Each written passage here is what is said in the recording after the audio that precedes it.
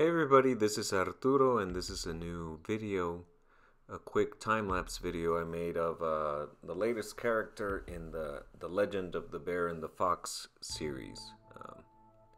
It's a personal project that I've been working on for quite some time where I mix the legends of King Arthur and Robin Hood, and I'm also including characters from well-known fairy tales.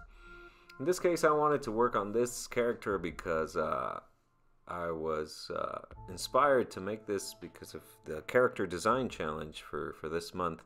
For February was Fairy Tale Fighting Arena.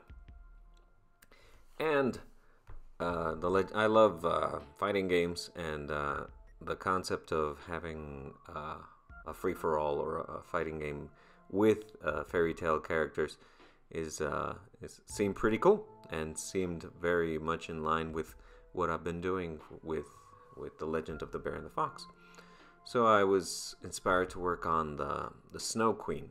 I had a few options. I mean, I was working on the Huntsman, a version of the Huntsman from the Red Riding Hood story, where the Huntsman is a werewolf.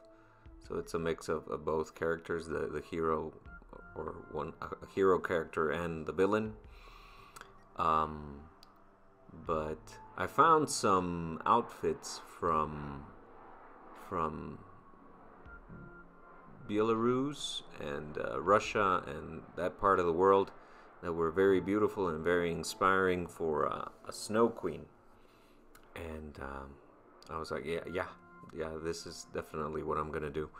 And it's always keeping with the coloring of Frozen, you know. Yes, it's a blonde Snow Queen. I could have made her hair white, or even gone with darker features and far more colorful with greens and reds and things like that. But that might have looked too Christmassy, which doesn't mean it wouldn't have worked. But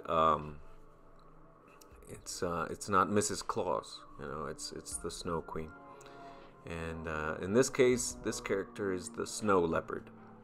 I love snow leopards; they're really beautiful animals, and I mean, beautiful character, beautiful animal. That's what I was going for.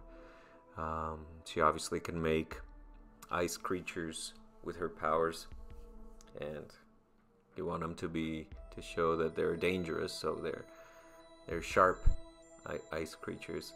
I could have gone with a falcon or something like that, like an ice falcon or even a snow owl. But my interpretation of Merlin already has an owl, so that would have been a bit too repetitive, I think. And even Morgana has ravens coming out of her magic powers. And so, I mean, going with the dragon, going with the fantasy creature was the way to go in this case.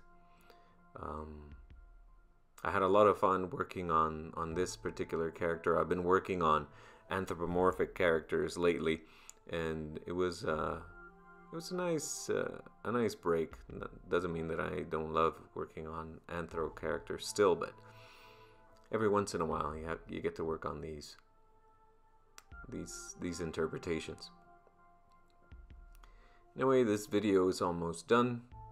I wanted to do a quick video to break down the process, adding a bit of texture from real ice and, you know, giving them little tweaks here and there. This is the final image. I'm very happy with how she came out. Obviously there's more to work out, more to refine, but I'm happy with this version. This is the updated cast of the project, The Legend of the Bear and the Fox. So far, so good. I'm having a lot of fun with this. Anyway, here are some more videos. Stay tuned for more. Bye.